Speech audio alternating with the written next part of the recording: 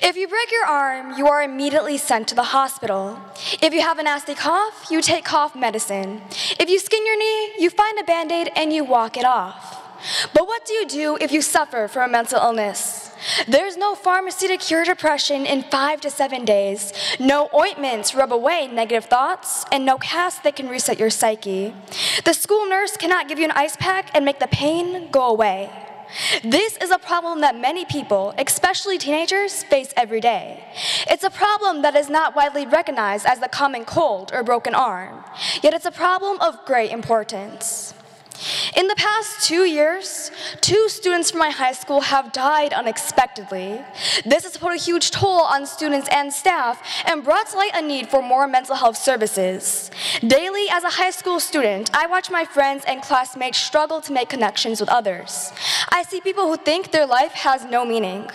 In Wisconsin, suicide is the second leading cause of death for those ages 15 to 18. Children are dying, not because of a bullet or a car accident or the use of drugs, but because of their own mental health. There is an epidemic plaguing our school systems, and that epidemic is mental illness. Students struggling with their mental health can make scary choices, including the one to end their own lives. Permanent decisions are being made based upon temporary emotions. Dr. Martin Luther King Jr. said, "Don't allow anybody to make you feel that you're nobody. Always feel that you count, always feel that you have worth, and always feel that your life has ultimate significance." We must fight now more than ever to help these teenagers realize their lives have meaning. In order to help students struggling with mental health, we must be made aware of the signs of deteriorating mental health.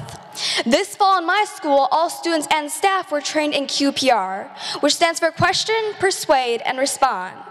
QPR is an educational program dedicated to helping people learn about the signs of suicide and other mental health issues and how to appropriately respond to them.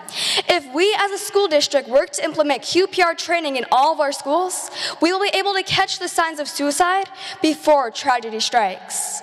An educational program could be the difference between life and death for some of our city's children. Understanding how to respond to those with mental health issues is an important skill that we must learn within our society. This was made clear during the spring of 2014, when Dontre Hamilton was sleeping in Red Arrow Park, Milwaukee, Wisconsin. Dontre had a history of mental illnesses, ranging from a previous suicide attempt to schizophrenia. When Dontre was given an unexpected pat-down by 2 officers, he reacted violently. The officers did not know how to appropriately respond to behavior caused by mental illness, and in the chaos that ensued, Dontre was shot 14 times. Dontre died that same day. The children of our city are struggling with mental health. Unless we recognize it, our children will continue to die, whether that is due to their own hands or by the hands of those who are not equipped to engage with mental illnesses. By working to stop the problem at its roots and providing more mental health services to our students and adults or training, we can work to address this crisis.